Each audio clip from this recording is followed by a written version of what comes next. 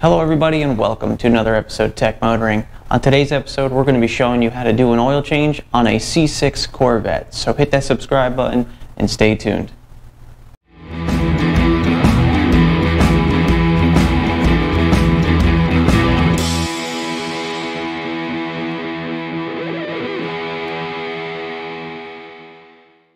Alright everybody, well welcome back.